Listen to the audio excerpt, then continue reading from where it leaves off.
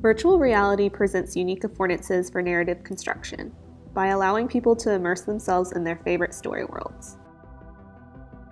StrangVR Things works within the narrative of the TV show, but allows users agency in crafting their own story.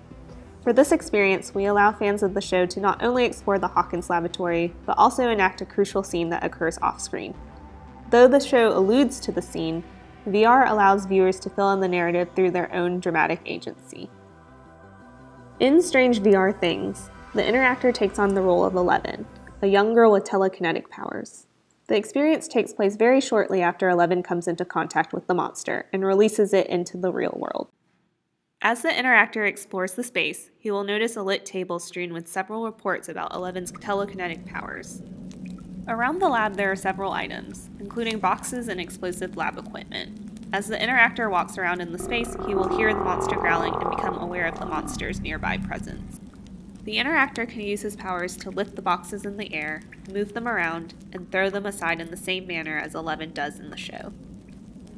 When the interactor presses the elevator button, the monster finally emerges from the portal.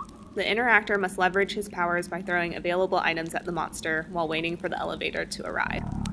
When the interactor throws explosive objects at the monster, it will seemingly be caught in the explosion and disappear. However, like in the show, the monster reappears. The interactor can only use his powers to slow the monster down, while waiting for the elevator doors to open and take him to safety. StrangVR Things is an example of how virtual reality can provide fans a way to participate in the show's narrative. By focusing on an important off-screen moment, our experience does not break the show narrative, but rather extends the canon and allows for more creative and dramatic user agency.